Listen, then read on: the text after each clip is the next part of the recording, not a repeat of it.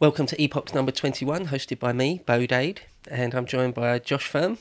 Hello. How are you, Josh? I'm very well. Good. Looking forward to this. This is a prominent figure from where I'm from, so it's good to be talking about something close to home. How are you doing anyway? Yeah, fine, yeah. So Francis Drake is a bit of a hero of mine, ranks up there with, like the Duke of Wellington, that sort of thing, sort of a national hero. Obviously dating from the 16th century, so quite old. But I'm sort of been familiar with his life and career and exploits since I was a small child. So I've gone over and over and over it many times. So I'm happy to do it again. And I understand you're sort of aware of the big points, but maybe not all the minutiae of what he did.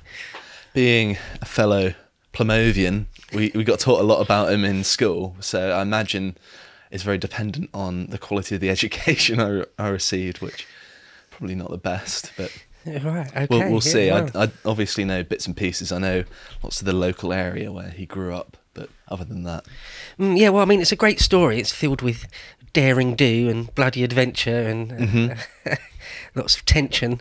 There's a lot to go through. I mean, one of the first things I wanted to say, sort of just an overview, is that Drake was involved in sort of 3, 4, depending how you want to count it, maybe 5 incredible different things in his life. Like most people that go down in history for one reason or another, is for one thing, isn't it? Like, for example, I don't know, Gordon Brown.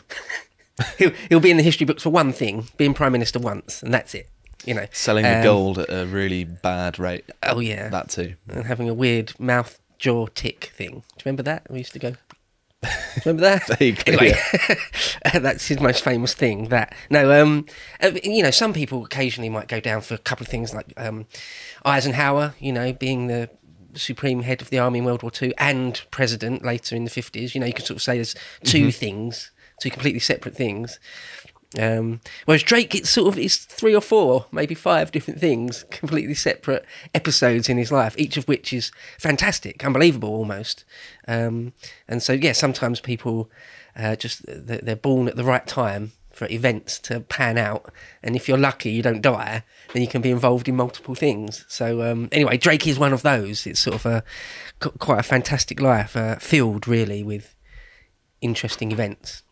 So, maybe we can just kick it off. You mentioned there that he's famously from Plymouth, a Devon boy. Well, it's Tavistock. Tavistock. Technically speaking, but Tavistock is, about an hour's drive in modern times away from Plymouth. So it's about half a day's horse ride, I would imagine. So it's not very far away. It's the nearest town, but it's obviously the major port, and him being a naval man, he was more associated with Plymouth than his place of birth in Tavistock, which is still only small. I think it's only got about 14,000 people living there today. Been there many times. Very nice. Very quaint. I've never been there. I've been to Plymouth, not been to Tavistock though, but I've heard it's quaint and very nice. I can only say good things. Drake is sort of synonymous with Plymouth in many ways. I think if people know sort of any detail about Drake's life, they will equate him with Plymouth. But the fact of the matter is, he spent nearly all his childhood, all his formative years, he learnt his trade in sailing and the Navy on the River Medway, which is in Essex. You're laying claim to him then. Yeah. But what about all the statues in Plymouth, eh? Well, the thing is, the Royal Navy, so let's put him in some historical context. He was born during the age of Edward, Henry VIII's son, who famously didn't live very long, died in his minority still. Drake was actually, his sort of formative years when he was a small child, first sort of becoming conscious of the world, would have been during the reign of Bloody Mary. It's the whole story of that is bound up with Catholics versus Protestants, isn't it? There's wars of religion going on in Europe at the time. Lots and lots of wars between Christians, between those loyal to the Roman See and those that more favour Luther and Calvin and the Protestant forms of Christianity. And it was really quite bitter. Like both sides thinking the others are sort of evil heretics, so it's really quite bitter. But it didn't really spill out in as badly as it might have done in England because Bloody Mary died of sort of natural causes, and her little sister Elizabeth took over, who was a Protestant, but sort of kind of famous. One of the things she's known for is that she was quite relaxed when it came to religion. People were allowed to sort of do whatever their own conscience dictated, to a degree. I mean, the people were still executed and imprisoned. I mean, I'll put quite a rosy tint on that. It was still quite dangerous to be a Catholic at certain points in England, depending on what you did. You know, if you tried to spread Catholicism at certain points, you would be in trouble. But mainly, you were sort of it was quite relaxed. But in the age of Mary, when Drake was a small boy, there was a thing called Wyatt's Rebellion, because Mary gets married to Philip and of Spain, and people were extremely worried that Britain would just become a Catholic country again. Of course, Spain is Catholic, Yeah, isn't it? And our traditional enemy, really. It would just become, Britain would just become one more of Spain's holdings. And it's not that paranoid or crazy to think that. Well, of course not, no. I mean, Spain was relatively powerful at the time. Probably the most powerful country in the world, yeah. easily, yeah. Philip II of Spain was the most powerful man in the world, kind of easily, I would say. And he's an interesting character. He's not like a completely insane, like Inquisition type, but he is staunchly Catholic, though, and staunchly committed to expanding Spain's empire wherever possible. And is that why you reckon he got married to Mary? Was it Mary or was it Elizabeth? No, Mary, yeah. So, a big part of this, there was lots of wars going on in the Netherlands, Spanish-controlled Netherlands at that time.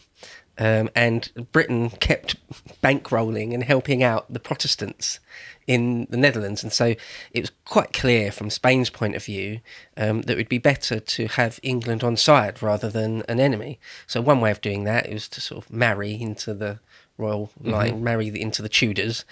But when Mary dies childless, Elizabeth is sort of the young Queen Elizabeth I is known as a Protestant. There's just no real question that she would marry Philip. I don't think he wanted to marry her even. And anyway, it all comes to a head with the Spanish Armada. But that's much later. That's when Drake is a full-grown man. But that's one of the last great episodes, or probably the last great event that he was involved in. And that's 1588. So that's towards the end of his life. But going back to the beginning, there was Wyatt's Rebellion, which was a bunch of English noblemen, quite a lot of them Catholic, tried to rebel against the crown because they weren't happy with this royal match. So it's not just a case of Protestants just simply rising up as a reaction to Philip and Spain. There's lots of Catholics, even British English Catholics, were suspicious and worried about it. So what was their motivation then? Because I can understand why the Protestants might be wary, but I can't necessarily see why a Catholic would be wary of more Catholic influence in Britain, right? Well, there's two layers of religion and nationality. So even though Philip might be a Catholic, he's still a foreigner, he's still a Spaniard. So it runs deeper then. Yeah. Anti-Spanish sentiment is more important than God to Britain, apparently. We could argue that in the case of Wyatt's Rebellion. Yeah, absolutely. But in the end, it was put down. I mean, it was put down quite easily. But it did revolve around the sort of the southeast of England, where the Medway is. And Drake's father was a lay preacher, a Protestant lay preacher in the southeast of England. So it was a bad time to be that in the age of Bloody Mary, where she was burning people alive for being heretics. And Drake was the eldest of 12. He had 11 siblings. That's crazy. Which is crazy, yeah. Just the family sizes in the past. Yeah. I don't know, it's difficult to get your head around, isn't it? Yeah, well, no such thing as contraception or anything. But, well, I mean... And anyway, his mum died when he was still young, still a boy. Maybe just of exhaustion. I mean, 12 kids in quick succession. I mean, there's no mean feat. And his father was sort of this penniless lay preacher that would go around and scrape together a few pennies for leading people in prayer.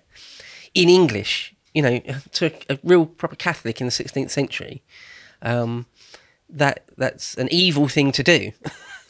You know, so anyway, his father had to be extremely careful, and they were really quite penniless. I think at some point, I think there's accounts that they lived on a tethered up hulk, you know, like an old ship that's permanently tethered, and that there's like a prison hulks. Have you ever heard of those, where they would have a big old ship tethered out to sea, and it'd be used as like a prison ship? I think they did that in Plymouth with Napoleon. Oh, right. Was he held on one at one point? Yeah, Okay. he was held in Plymouth Sound, and I remember, this is just a tidbit of information, he described the breakwater, which had just been constructed around that sort of time, as one of the greatest achievements of man. Oh, wow. That's interesting. Yeah. Funny. Which, coming from Napoleon, I imagine that's quite a compliment. But Yeah, no, just absolutely. a throwaway bit of history for you. Yeah, I didn't know that. That's very interesting. Also, this is another tangent, but when he was being held out in this prison boat, loads of people, because he was so famous, would take boats out to see him out on deck, kind of patrolling around on the top deck, and supposedly so much so that one woman drowned just trying to get a glimpse of him. So there we go. I can believe that. I would probably if I lived there at that time. If I could catch a glimpse of old Boney, I think I probably would try. There's a long running theme in the Sharp novels about if you know Napoleon's on the field, that every man sort of straining his neck to see if they can see him. Just to catch a glimpse of the little Corsican. Anyway, that's hundreds of years after this. This an aside. But yeah, I think Drake and his family lived on a hulk for a while, which is, you know, it speaks of penury, really. Mm-hmm. It speaks of being extremely poor. And so as soon as he's old enough, really, his dad needs to sort of get rid of him in one way or another. Needs him to sort of find a trade or to start making money of his own, or start pulling his weight. So when he was quite young, very young, you know, as far as we're concerned, sort of 11, 12 years old, something like that. He joins the crew of a merchantman, of a merchant ship, a small merchant ship. This was his, I think they were extended family or something in Plymouth, is that right? Something like that. Okay, yeah, so straight away there's a connection between the Drake family and the Hawkins. That's the one, yeah. So the Hawkins family come into it, and they're sort of quite well to do. They're at the very least middle class. You know, at the very least, if not higher than that, there may be some sort of local minor gentry even. I know they've got a street named after them in Plymouth somewhere. Right. Well, there's a small story actually where Drake's dad, because Drake's story gets mixed up with that of John Hawkins. So John Hawkins. But the generation before Drake was ever born, another John Hawkins, not the famous John Hawkins, but maybe his dad or his uncle or something, another one of the Hawkins, was involved in highway robbery with Drake's dad.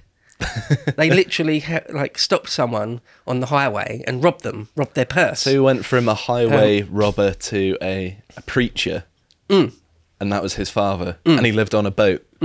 It's quite the picture of the family life that he had. Yeah. And so that Hawkins and Drake's dad were sort of arraigned, or they were sort of asked to answer for themselves, but they fled. Well, in fact, that was probably why Drake's father originally fled Devon, or the Plymouth Tavistock region, was to escape these charges. Because, of course, being a highwayman in that area as well, it's pretty easy to get away. Even to this day, it's pretty wild out there. So you've got lots of avenues for escape. Apparently the local lord did eventually pardon him, but he'd already left for the southeast of England, so he raised his many children on the Medway, River Medway. Now, places like Portsmouth and Plymouth are sort of famed for being sort of the great ports of the Royal Navy. But back then, the Royal Navy was tiny. I mean, I wouldn't say non-existent. It certainly existed, but it was tiny. I mean, tiny. The Crown had a handful of ships, warships, just not very many at all. And anyway, a lot of them were tethered up on the Medway. And because there's sort of, it's good for there's sort of some, when the tide goes out, there's some nice mud flats there where the ships will beach, and you can then scrape the the barnacles off and recaulk them and things. The Medway's good for that.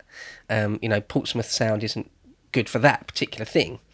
So anyway, at this time, Medway, the young Drake, would have seen lots and lots of shipping and the Royal Navy, as was. He would have seen that his whole boyhood on the Medway. So sort of no wonder it sort of fired his imagination, or there was no real question whether he will get involved in sort of seafaring. So anyway, when he's sort of a young teenager, a boy really, he sort of learns his trade for a few years on this merchantman, sort of a small ship, I think sort of a double-mast ship with a crew of 20 or 30, so quite small, just going across the channel, maybe occasionally down to sort of the Bay of Biscay, nothing too extensive.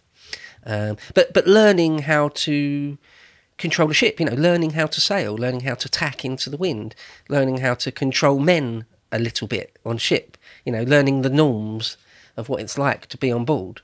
And navigation, seems that he had some sort of knack for navigation, reading maps and things. And so by the time he's about, well, not that old, sort of 17 or 18 years old or so, the captain of that small ship, who seems to have thought of Drake as a surrogate son on some level, because he died and left the ship to Drake, which is kind of incredible, really. I mean, so Drake's still young, it's like 18 years old or something like that.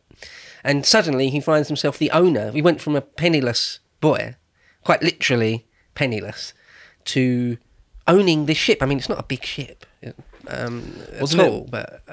wasn't it on an expedition, correct me if I'm wrong here, I might just be misremembering, but wasn't it and wasn't he associated with the Hawkins family for quite a while, and these expeditions were to do with them, and it was someone in their employ that left him the ship, so that, I suppose that would give him a bit more of a senior position, at least if I'm remembering correctly.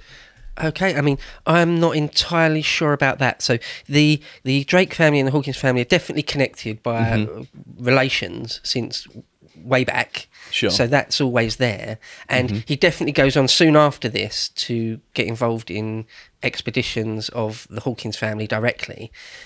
But as for whether this original guy who bequeathed Drake that ship, whether he was connected to the Hawkins, I'm not sure. I actually don't know that. Okay. It's one of those things, I know we're recording this for content. I don't want to just say yes. I'm not sure. With these sorts of things, especially when he wasn't a notable figure, it's not really going to be written down. It's not like today where you've got a ship's logbook and it just tells you all of the previous owners and all of this sort of stuff. That's a modern thing. It didn't really happen then. You could pass around a ship and the Crown would have no idea about it, as far as they were concerned. Actually, maybe it's worth taking just a couple of minutes to talk about the historiography of Drake very, very quickly. Sure. Just super quickly. Might be a good moment to... in some ways, there's a fair amount of detail. In other ways, not. So there's a fair amount of people still got their letters and things that they sent to each other. People that were on part of his crew and things wrote about it during his lifetime. And there's chroniclers. Drake becomes extremely famous in his own lifetime, and so people wrote about it at the time. So there's in some ways there's plenty of information, but then in other ways there's sort of a dearth of information. So for example, sort of parish records aren't completely complete, so we don't know exactly what year some people were born, and we don't have the manifests or the logs of every ship he was ever on, including these early ones, so we don't know all detail. And then also Drake becomes something of his story in later life becomes mixed up with sort of state secrets, and so some of his later voyages become sort of politically sensitive, exactly what he did and didn't see, exactly where he didn't go, and so a lot of it becomes, or quite literally that, a state secret. So it was one of his most important voyages. When he got back to England, all his records were taken by Queen Elizabeth's spy masters and kept under lock and key in the Tower of London and have never been seen to this day. They were spirited away and disappeared, and they're lost to history to this day. So I think that's just an example. There's a series of video games actually called the Uncharted games, which predicates their entire their entire story on the idea that Drake's missions that were Uncharted were kept under lock and key, and there's lots of scope for mystery there, and being kind of, I don't know, having a poetic license with some of the history of it, I suppose. Yeah. Yeah, I mean, as a confirmed and committed history nerd, I would love it if one day there's news that in some archive somewhere in the British Library, or maybe there's an archive in the Tower of London itself, or the House of Lords Library, or something or other, the Bodleian Library, something, that Drake's paperwork turns up. That would be incredible. It might happen as well, maybe one day. I mean, who knows? It seems unlikely now. But maybe, I mean... My biggest worry would be that it would kind of emerge and then it would be really mundane. Like, right, yeah. That's... 50 days at sea, still water. Great. Well, it will emerge, we didn't find the Northwest Passage. That's it. That's the headline. We didn't find what we're looking for. We know he definitely didn't find that. Yeah, because right. Yeah. The Franklin expedition, things like that, much later. Well, we're getting ahead of ourselves a little bit there. We already spent a bit of time here. Maybe we'll go through it a tiny bit quicker. So, yeah, once he's bequeathed this relatively small sloop, I don't know if it's what exactly type of ship it was. It's just a small boat, isn't it, really? Yeah, it's perfectly good for channel hopping and for going up and down coastlines, but it's not sort of... Well, you can't cross the Atlantic in it or anything like that. Yeah, you could probably cross the Channel, but not, as you said, the Atlantic. So, Drake just sells that boat straight away. He doesn't decide to sort of become the captain of it and start trying to make a living in sort of, cross-channel commerce or anything. He just sells it. And a lot of the hands, a lot of the crew on that boat sort of follow him now.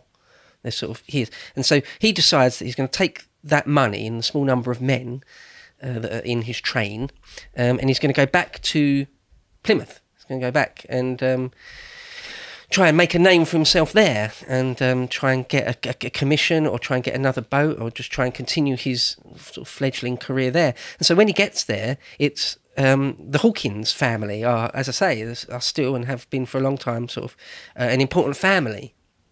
And because they're sort of connected by blood on some level, it sort of kind of makes sense that he gets in touch with Sir John Hawkins. By now it's the famous Sir John Hawkins, of which you can find portraits painted of him, and says to him, like, can you give me a job? Basically, is there anything I can do for you? And it seems that it's one of those points when you look back as a historian, when you have to sort of read between the lines, or read or sort of try and understand what can only be inferred by what we don't know for sure. But what you can say is that Drake must have had a personality about him.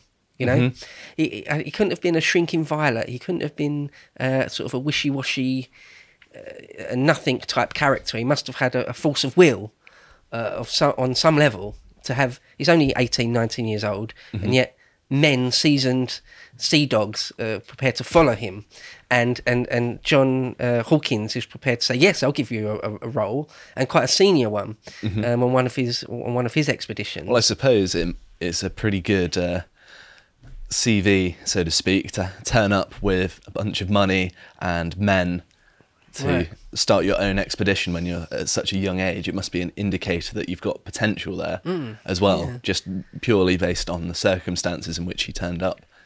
Well, definitely, it says that you're not a complete loser, doesn't it? It says that it says that you're on some level you're capable of some things. You know, some people just seem to be kind of inept at whatever they try. They're sort of inept at it, you know. And it seems that Drake wasn't that. He sort of switched on, maybe is another way of putting it.